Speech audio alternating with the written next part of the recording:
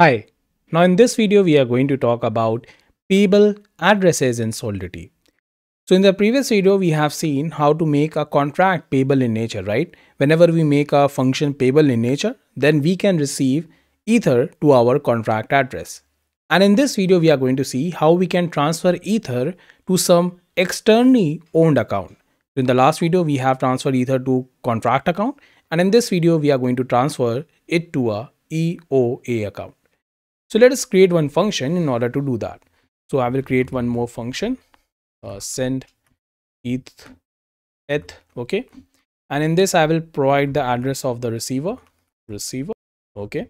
And then I will make this public, and then I will have my curly braces, and inside this I'm going to transfer ether to this particular address. Now, in order to transfer ether to this particular address, I need to make this receiver address a payable address. Otherwise, this receiver address will not be capable enough to receive ether or to transfer ether.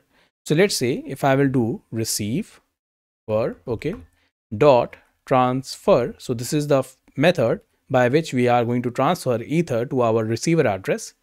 And inside this, I will have message.value.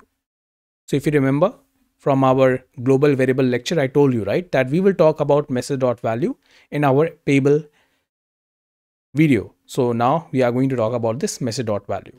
So I will tell you what is this message.value, but for now, if you will see, we are actually having one error. And the error is that receiver address cannot use send or transfer function.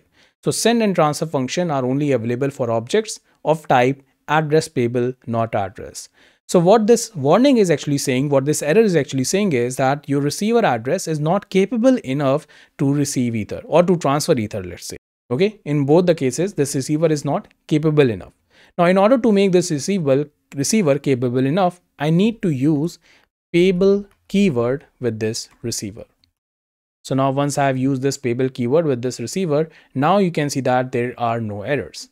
Now we have a different kind of error, that is that if we are using message.value, okay, so you will see that message.value can only be used in payable public function.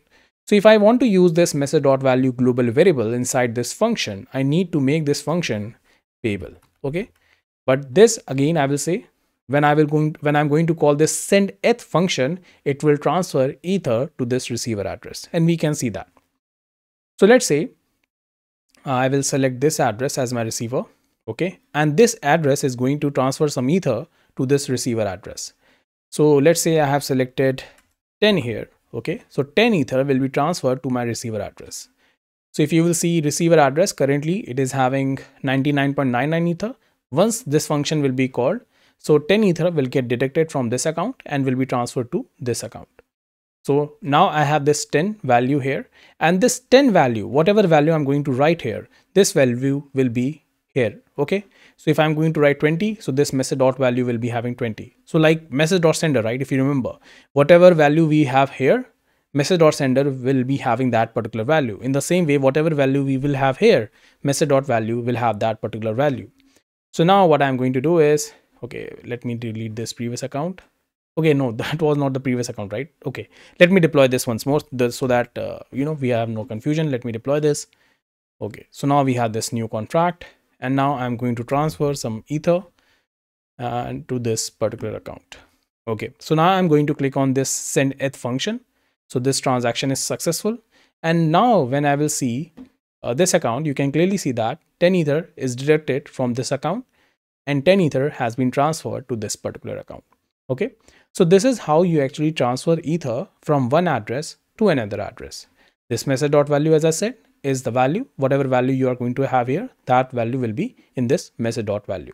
And we can check that as well. Let me have, let's say, 50 ether here. Okay, so I'm taking all the balance of this account and I'm going to transfer it to this account. Let's say I'm going to copy this. I'm going to paste this here. I will send it. So this transaction is successful.